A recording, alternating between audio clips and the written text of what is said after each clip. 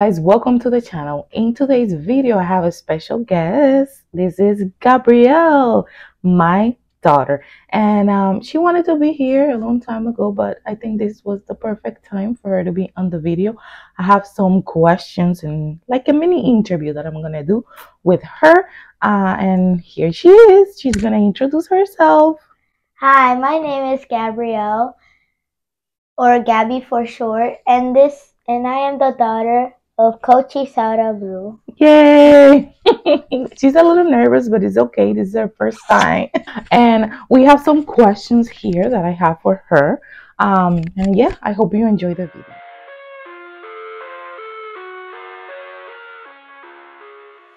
So, Gabby, I have some questions here for you. Like and subscribe. Like and subscribe to my mother. That's gonna go further in the video after the introduction, okay?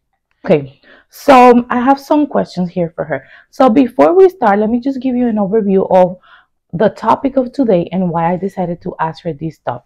It is easy for us as grown up to give our own opinions about why we're moving, especially when we have kids like me, for example, that I'm making this decision of moving in the near future to the Dominican Republic. But what about the kids? How do they feel? Why do I think this is a good idea? It's easy for me to talk for them, but at the end of the day, they have their own voice, and maybe there are things that we can learn from them when it comes to becoming a better family or a community or, anything like that. So let me just go ahead and start asking her questions. Are you ready? Yes, Mom. Okay.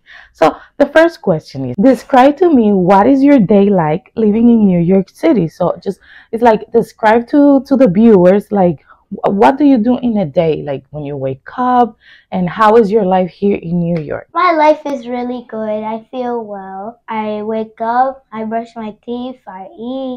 Things here is really good. So yeah, I quite feel happy here. Okay, and what else you do? Like then you go to school? Yeah, I go to school. I'm not really good at math, but I try my 100%. My mom always tells me, try your 100% in something that you don't know. Yay, that's good.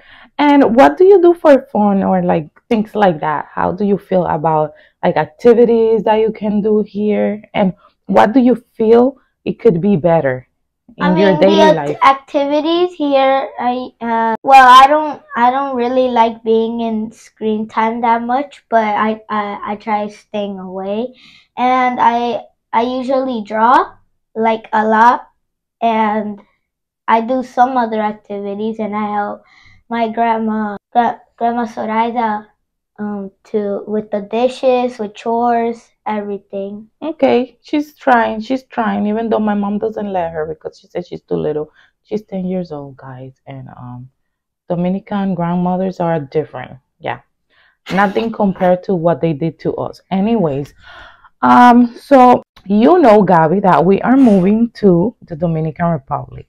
I want to know, what are your thoughts about us moving to the Dominican Republic? My thoughts of the Dominican Republic moving there are really nice, and yeah, I would like to move to the Dominican Republic because I feel like it's a better life there. I've traveled there before, like multiple times, so now I feel comfortable enough to go there and have a very good experience. Okay, what do you think is different between here and living here, you in here in New York City, and the things that you do every day, and back to the Dominican Republic when we go, or when you go with Mama Sorada to vacation? What do you think is different? Well, both of them are quite different. Yes, do have similarities and differences. And here, when I do activities and I do things here. Sometimes here it feels expensive, but I try my best.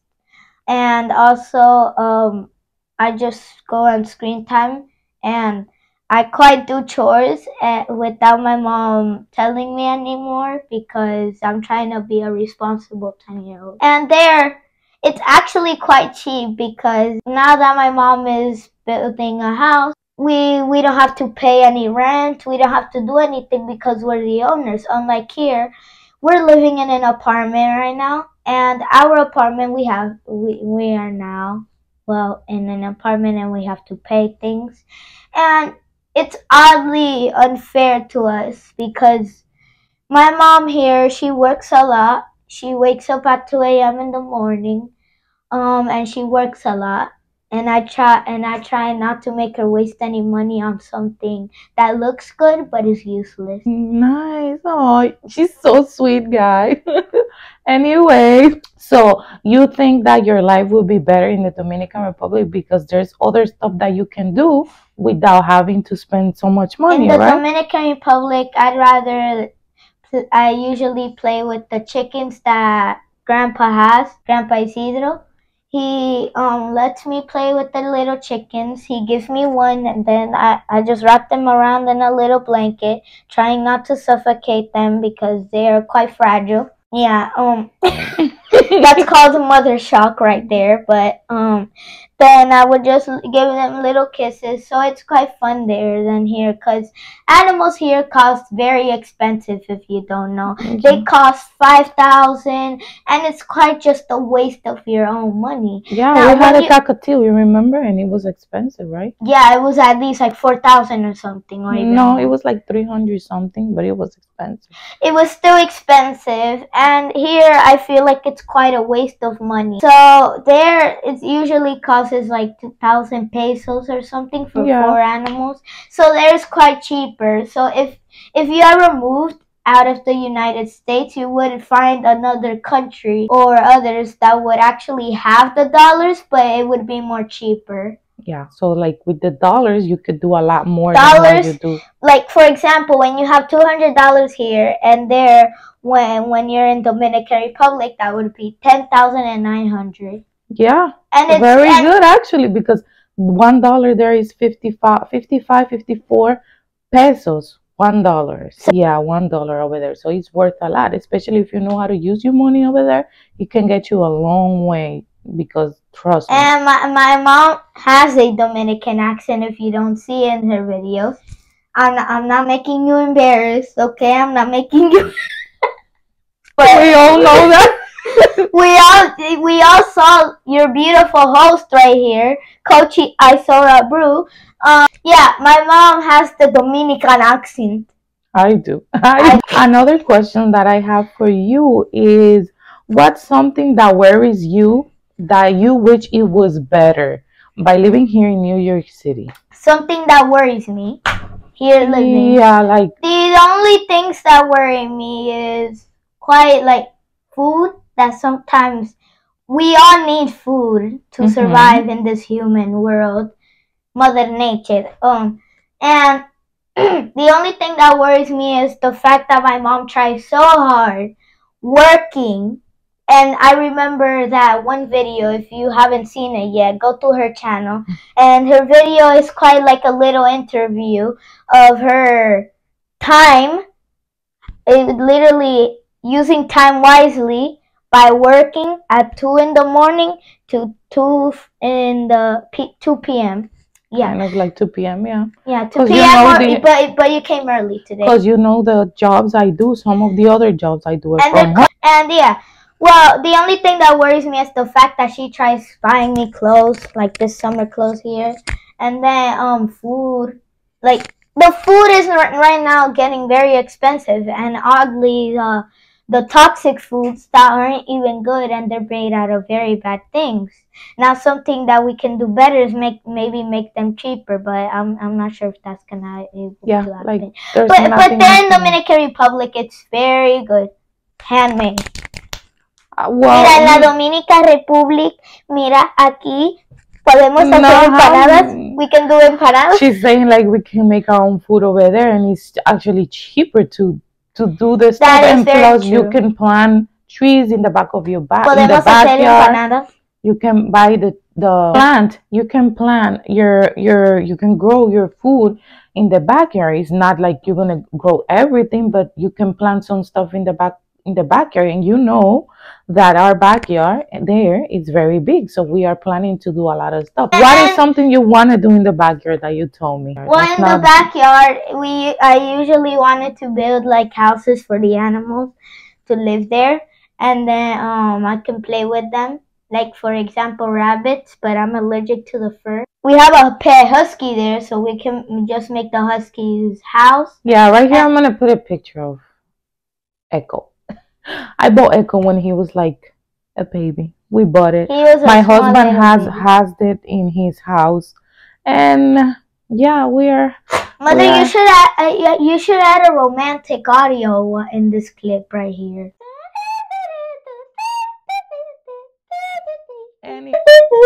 Anyway, so I think we got out of topic. What I wanted to say is that Gabrielle, she learned Spanish and English, so she knows So I am both. bilingual. She is fluent in Spanish and fluent in English. I know a lot of, let's say, Dominican people, when their child is born here, some of them don't even know Spanish. Gabby is very smart. She learned Spanish. She knows how to write in Spanish, and all of that she did by herself. And of course, with the help of like her grandma and stuff like that, she was able to like make it better. So she's fluent in Spanish, right, Gabby? Are you happy that you can speak both languages? I'm happy because at least I can communicate with people that speak that kind of language. Like for example, if I couldn't even speak Spanish or English, I wouldn't be able to communicate with people. Well, English you were gonna learn because you live here. I'm saying about you learning Spanish well. You know, a lot of kids in school have parents that are Hispanic, like that they speak Spanish. There's less Hispanic in my school. But they are bilingual, some of them. But some of them, they have parents that speak Spanish and they don't speak Spanish. What do you think about that? It's fine. You can just learn it. And when my mother was born in Dominican Republic, she came all the way here from Dominican Republic, and I almost thought she took a boat here. No. Bobby, overall, how do you feel about making this big change that's gonna maybe transform your life, because you have never lived in the Dominican Republic? So I want you to tell everybody that's viewing you right now, everybody that's watching you right now, what do you think that it's gonna be the hardest thing for you to do by moving over there? I was born here. Since I'm only used to this apartment, it's quite difficult for me. It's a very hard decision if the Dominican Republic or United States, because I'm quite used to both. But I feel like if my mother feels comfortable, I would go there anyway, because I feel well in the Dominican Republic too. I feel more better in the Dominican Republic, let's just say, because it's more cheaper. It's my country. I love it, and there is natural resources. You have family over there too. And maybe they should know. My father is over there. My grandmother is over there. We have a lot of family, especially in the community where I'm building. Rosa. And the community that I'm building, that's where I grew up. Gabrielle has been there. She likes it too. It's a more natural place. It's a more natural resource place. There's a lot of things. There's fun things that kids can do without being so... Mother, can I breed the chickens? You know, the what? The chickens. Yeah. Can I breed them? I don't know, I guess. You guys know I am a budgeter. I like to budget. I like to maintain my finances organized. I'm going to show you a clip right here of the things that I do on my Instagram page, which is in Spanish. I have to clarify that. And I decided to make that my Instagram only in Spanish, because even though I speak a lot of English here in my channel, only English, I feel like my community on Instagram is more Spanish based, and I want to have a balance. I don't know. It might be a little uncomfortable because I'm sharing a different content in Instagram, but because I feel like we need so much information about budgeting, about taking control of our finances, that I had to put something out, and that's what I'm doing on my Instagram. I'm going to leave some clicks here to my side. You can watch it. If this interests you, let me know, because I can actually post this kind of videos here for people that are also struggling with budgeting, how to budget and stuff like that. And this has really helped me take it to the next level. That is how I'm able to save money. That's how I'm able to do all kind of stuff. It's not about making the money, it's about keeping the money. Anyways, guys, I hope you have enjoyed the video with my daughter Gabrielle. Gabby gave you some insights on what she thinks about moving to the Dominican Republic. I hope that's helpful, and I hope you have fun watching the interview. I see you in the next video. I'm gonna link some videos right here as well, so you can watch after.